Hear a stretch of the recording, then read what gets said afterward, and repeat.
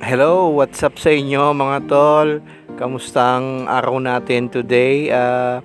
We're back at it again to unbox itong ating Vans sneaker. So, shout out kay Papa Jeffrey. He's my brother. He's the one who ordered this through Lazada. I believe he got this for about around 3 or less than 3,000 pesos. But still with a discount. So you can see the original tissue paper branded with Vans, and here we have the shoe. There you go. So this is the black checkerboard classic slip-on. There's another colorway for this. Ito yung white checkerboard naman, which is I think the more popular one na hinahanap ng karamihan. And here you have the tag, and this one is a sticker na pwede mong i-peel off, and you can put this on your windshield or dun sa motorcycle nyo or wherever.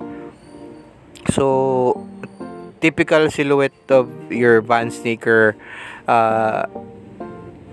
classic yung look niya. This has been around for decades already, itong slip-on, and actually if you search it, they're going to tell you that the checkerboard design began in 1977 pa. So yung classic slip-on was invented during that time, but gained popularity nung mga 1980s na. So the inventors of this, or I believe the people who own Vans, their names are Steve Van Doren and Paul Van Doren. So father and son duo yata sila, and they're the ones responsible for giving birth to Vans. So the sneaker, or the Vans sneaker, gained popularity during the 1980s. Ito yung era ng mga skateboard and BMX freestyle. You can see Tony Hawk and Matt Hoffman using the Vans sneakers, particularly because of yung waffle sole nila na talagang kumakapit dun sa pedals nung BMX, and then yung type of rubber na ginamit is napakakapit dun sa grip tape nung skateboard. So you can see here yung design ng outsole niya,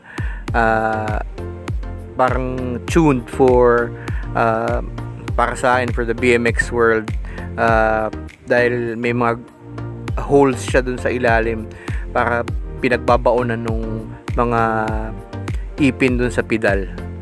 So I have another pair here. This is a pair I've had for almost a year now. So your typical waffle sole with the Vans tagging, and it says here Pro dito sa label niya. The reason for that is because this is a collab shoe. It's a collab shoe of a famous skateboarder, Van der Linden, and a famous brand, Splitfire. So sobrang lambot niya. I would like you to see itong cushioning niya. So this is called the Ultra Cush cushioning system of Vans. Dito ko lang siya na-encounter sa ibang Vans shoes, hindi pa. So very comfortable siya, sobrang lambot nung insole na to. So hindi walang ngalay, walang sakit dun sa heel part.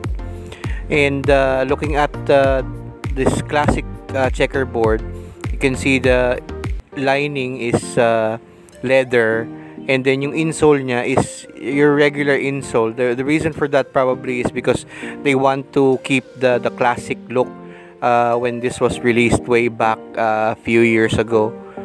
So I would rate this shoe, this Van der Linden pair, 9 out of 10 for comfort. Very flexible yung material niya. dahil nga sa suede siya, made of suede. So etong checkerboard natin, I guess I would have to rate an 8 out of 10.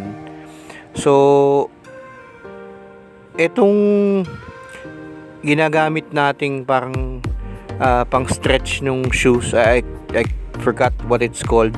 Very useful nito sa paglilinis ng sapatos. It helps take out the creasing, yung mga marks niya ng lukot. It helps maintain yung itsura ng sapatos.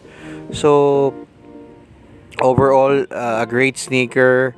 Again, wala tayong may reklamo. This is a Vans, a very well-known brand. So I hope you like this video. Peace to everyone. God bless.